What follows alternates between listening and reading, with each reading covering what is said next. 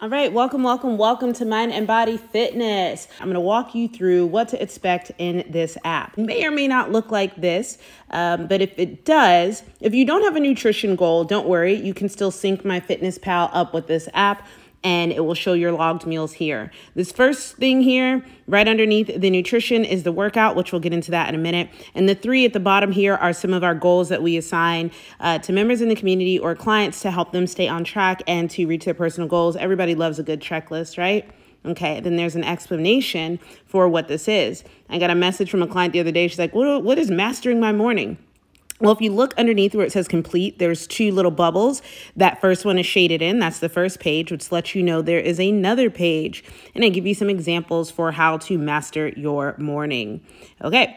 Prioritize proteins. Again, that just means simply going out of your way to plan your meals around your protein. And it comes with a Google Drive cheat sheet as well for you to check out if you wanted to see what that looked like. Boom, boom, boom. Okay, back to the show. Where were we? Okay. Next, you can go to the next day by at the top here where it says things to do. And then underneath that is the date. And then to the right are arrows. And that's how you go to the next day, or that's how you go back if you missed your day. If you missed a day, you can also go to the bottom of the screen. This is an iPhone, so if you have an Android, it might look a little different. But the second icon is a calendar. And so if you missed a workout, you can always go back and look. Let's say you don't want to work out on Tuesday, this upper body day that I've assigned myself. I can drag it down to Wednesday. I can drag it down to whatever. This is at your discretion, how you want to do your workouts. The order that they're programmed in there is simply how I would do them and how I would like them done. But everybody's life is different. Okay, down here we got steps. This is synced to my watch. I did not have my watch on yesterday, so I didn't get that many steps, but either way, here it is. I don't have a watch. I don't have anything set up to track my sleep, but if I did, it would appear here. This caloric burn is not nearly as important. I don't want you to focus on this too much, but again, it's going to come from your watch if you're using one. And body weight, this body weight and body fat, photos, calorie intake, we're going to pay attention to the ones that I want you to pay attention to. So first up, if you're just joining, you want to get your measurements and your pictures done. If you don't do this right away, I honestly just don't see the point in why you would sign up for a program if you don't plan on measuring progress. You cannot fix what you don't face, and you cannot heal what you don't deal with. So the longer you put this off, the less likely and less motivated you're going to be to take action. So you can hit the body weight icon and then hit the word add at the top and hit the date that you're entering the information. Hit select at the top right screen and then hit body weight and then enter the pounds. Okay. While you're in here, if you have your measuring tape, you can also go ahead and start filling in your measurements. Don't forget to go to the right side.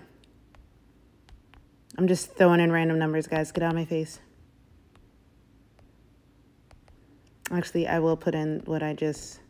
Oh my gosh, you guys are getting on my nerves. Not you guys, me. I am it. Okay. All right, cool. Haven't weighed myself in a minute. It's okay. Body fat percentage, I wouldn't worry about. You really don't need to, unless that is something that is super important to you. You can order a body fat scale on Amazon like I did, or you can go to bodyfatcalculator.com and enter your age, weight, height, neck, waist, and hip measurement. It'll prompt you on how to do all that, and you can find your body fat percentage if it's that important to you. Okay, so that was under the body weight icon. Body fat icon is literally the same place because they're all drop downs. So whether you're in this one or not, you can still access your body measurements.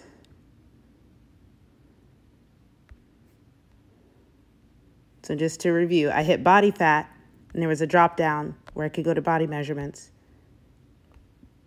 When I go to body weight, there's a drop down where I can hit my body fat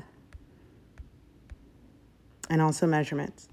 It's the most common question. How do I add my measurements?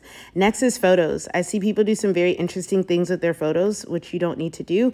So the app works perfectly well. At the top right-hand corner, there is a picture. It tells you face forward. Then you hit take now. So if I was doing this, I would set the timer on the screen for what, 3 seconds? The heck is going on here? Oh, I flipped the camera.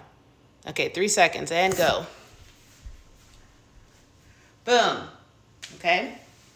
It's going to ask me Do I like this? Cancel. Skip this pose. Let's say I wanted to take the side one. The reason why I want to do this is because one thing that I notice is that people take their pictures and their measurements in different clothes, different lightings, different settings, different angles. If you start with your left side, I need you to take the left side every time. And also, you need to take off your clothes when you do these measurements, because if you lost inches on your stomach, how the hell would you be able to see it under this shirt, okay? Just being real. All right, so that's how you take the pictures. And they automatically upload so that you can compare them. I love this feature because once you turn the phone to the side like this, you're able to swipe and easily compare what's going on. Okay, you do yourself a disservice when you do not take these pictures. Okay, the scale does not tell the whole story. That's why you want to have measurements, you want to have pictures, you want to have as much data as you can. Okay, down here at the bottom is just where the app is going to keep track of the numbers that you hit when you enter your workouts, which leads me to the workout. So I recommend that you actually read these instructions here, because I do give some instructions for what to do, like, hey, if you have this machine, you don't have to do both, etc. So there's usually a warm-up to watch.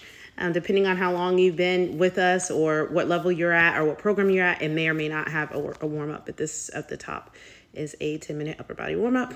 I would watch the video before I get to the gym, because sometimes people's signal doesn't work, or just kind of get a good idea for what you're going to be doing, right? The seated dumbbell shoulder press. You're going to grab your weights and you want to try to pick a challenging weight, but nothing crazy. I always use my knees to help me get them up. And then when you start, you're going to push them all the way up to the top. And as you come down to about... Okay, cool. Nothing serious here. But you have to hit start now. A lot of people don't hit start now. It's weird, okay? Right here, it says for that exercise, do 3 sets of 8 with an RPE of 8. Doesn't look like I explained what an RPE is here because this is an old workout. But in RPE, there'll probably be a worksheet there within this to like a handout that you'll either get DM'd or mailed that will explain what RPE is. I'm not going to take too much time to do that today. Let me see. Okay, perfect. So here's an exercise where you see right here to the side, like let's say it says 10 to 12 reps. So let's say I did 10 reps and let's say I did 80 pounds this week. Wow, that's more than I did last week when it was 70. Or here, let's say I finally made it up to 12 and I got 80. Wow, not only did I do 2 more reps than last week, but I did 20 pounds more. This is how you're able to track your progress and see how strong you're actually getting. A lot of people don't do this. They don't take it as seriously. They think it's nerve-wracking. To that, I will say this. If you don't track your finances, you won't be able to save. If you don't track things in your adult life, you won't be able to make progress. Why, oh why, sis, do you avoid tracking your progress here? Ask yourself, why is it triggering? Instead of just accepting that it triggers you to track it or that it's stressful. There's a lot of things in your adult life that are stressful that are necessary. So I love you, but get over it. Okay, so at the top, and then also there's a rest button. So it says rest for 2 minutes. That timer at the top started the 2 minutes for me. Yay. Okay, and I hit stop. But there's also a timer up there if you want to use your own timer. Okay, that was from right there. This thing is if you want to leave notes for yourself. See, I left some notes for myself. I didn't hit 6 to 8. I did 6, 8, 3, and 2. This workout sucks. My knees hate this. Aw. That's so fun. I love myself.